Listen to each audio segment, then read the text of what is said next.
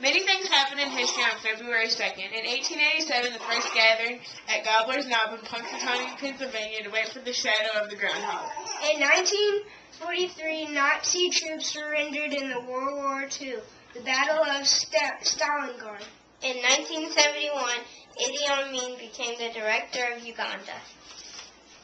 In 1990, the South African president promised to free Nelson Mandela. In 2003, the president of the Czech Republic stepped down.